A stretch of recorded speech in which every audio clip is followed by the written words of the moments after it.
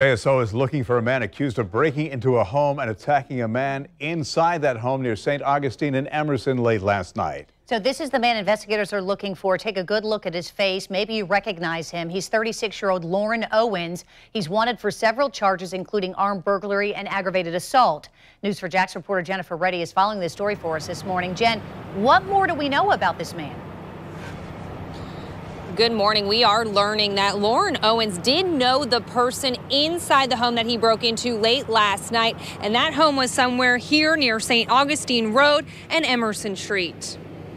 JSO says shortly before midnight, Lauren Owens broke a window to enter the home near St. Augustine Road and Emerson Street. Police say when he entered the house, he was screaming for the people inside to come with him.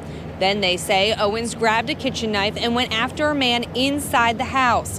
In defense, police say the male victim also grabbed a knife, and Owens cut his hand when he tried to grab the blade. After a struggle, Owens was forced out of the house and broke another window before he left the property.